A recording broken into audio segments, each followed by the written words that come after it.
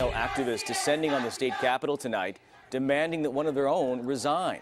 Assemblymember Cristina Garcia was just cleared of harassment allegations. But the attacks against her are getting louder as the Assemblywoman makes plans to return to work. CBS 13's Lamore Abrams is live now at the state capitol with this story. Lamore? Christina and Tony, the national conversation about sexual harassment has already forced out 3 male lawmakers here at the Capitol. Now a female lawmaker, once at the forefront of the Me Too movement, is herself being called on to step down. Hey, hey! Ho, ho! Cristina Garcia's got to go! California's female construction workers are the latest interest group calling on Assemblywoman Cristina Garcia to resign. Not just for her record on labor issues. Just because you're a woman doesn't mean that you're able to utilize your power in a wrong way. Go away! They're referring to allegations that Garcia acted inappropriately with men who worked for her.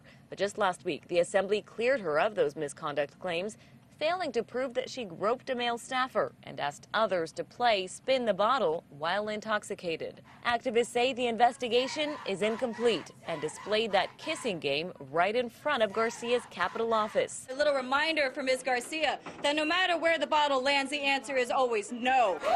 No is also the word Garcia's staff used Are you guys going to come out? to keep protesters out, calling on Capitol security to keep them back. They've been harassed for the last 3 months. Tila Schaff is Garcia's communications director, and she remains one of her biggest supporters. She's run on a platform of transparency, of equality, and in this office alone, I have seen her do nothing but support and prop up women. Cristina Garcia has got to go! Now some of those women are determined to see her go. She doesn't represent us. If she's a Me Too hypocrite, it's about power. And when you abuse power, whether you're a man or a woman, it's time to go.